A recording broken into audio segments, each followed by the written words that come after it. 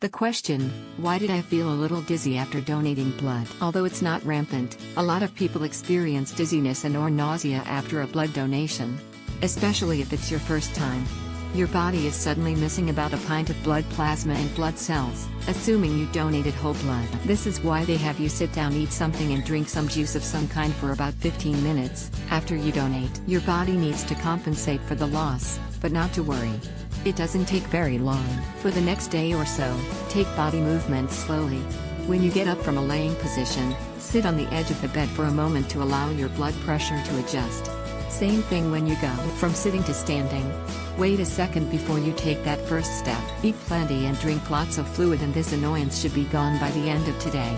And remember, you are a hero.